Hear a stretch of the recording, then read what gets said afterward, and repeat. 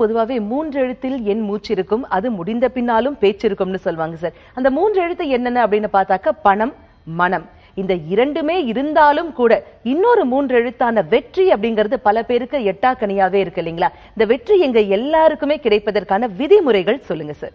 வெற்றிக்கான விதிகள் ரொம்ப ரொம்ப சிம்பிளிஃபைடு. எந்த புத்தகமும் படிக்க வேண்டாம், எந்த ஒரு பெரிய வீடியோக்கள், ரகசியம் குறித்த வீடியோக்கள்லாம் நம்ம பார்க்கணும் அவசியமே இல்லை. நான் சொல்றத கண்ணை மூடிட்டு பிளைண்டா ஃபாலோ பண்ணுங்க. நம்பர் 1 தானம். நம்பர் 2 நிதானம். நிறைய தானம் பண்ணுங்க, நிதானத்தோட இருங்க, பொறுமையா இருங்க, எல்லாருக்கூடயும் சமாதானமா போயிடுங்க. தானம், நிதானம், சமாதானம். நன்றி உணர்வோடு இருங்க. எல்லாத்துக்கும் மேல நன்றின்றது வரும்போதே உதவின்ற ஒரு விஷயம் வந்துடணும். எங்கெல்லாம் தேவைப்படுகின்றதோ, எங்கெல்லாம் கேட்கப்படுகின்றதோ நம்மால் முடிந்த உதவி பண்ண வேண்டும்.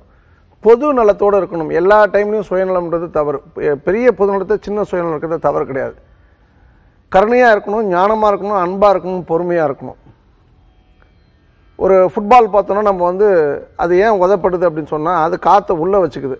இதே ஒரு புல்லாங்குழல் ஏன் முத்தமிடப்படுதுன்னா அது காற்றை வெளியில் அனுப்புது, தனக்கு உள்ளே கொண்டு வர காற்றை வெளியில் அனுப்புது.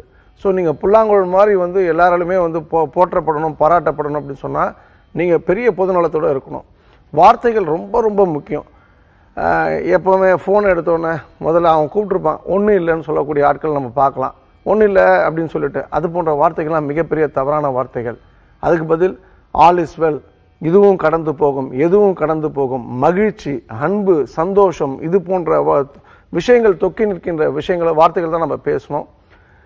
எப்பொழுதுமே டிராவல் பண்ணுங்க, நிறைய டிராவல் பண்ண ஆசைப்படுங்க. சிலருக்குலாம் வாகனத்தில் உட்காந்தோன்னே வாந்தி வரும். அது பிரபஞ்சத்திற்கு எதிரான விதிமுறைகளை அவர்களுக்கு உட்கொண்டவர்களாக இருப்பாங்க. ஸோ நிறைய டிராவல் பண்ணணும்னு ஆசை இருக்கணும். ரொம்ப முக்கியமாக மெடிடேஷன்ற ஒரு விஷயமோ ஏதோ ஒரு சாமியார்கள் பின்னாடி போயிட்டு உட்காந்து அவங்க காலு கீழே உட்காந்துட்டு அவங்க சொல்கிறத கேட்கணும்லாம் அவசியம் இல்லை. நீங்கள் செய்கிற தொழில் தான், நீங்கள் என்ன தொழில் எங்கே வேலை பார்க்கணும் அதான் கோவில். நீங்கள் செய்கிற தொழில் தான் உங்களுக்கு பணம் கொடுக்குது, அதுதான் தெய்வம்.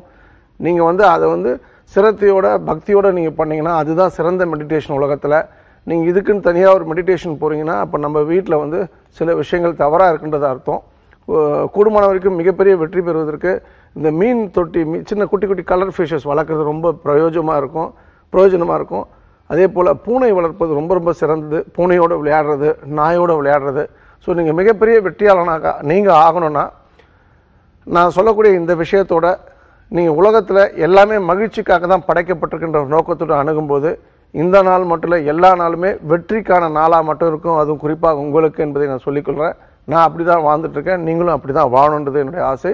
நல்வாழ்க்கையில் அனைவரும் வாழ என்னுடைய அன்பான வாழ்த்துக்கள்.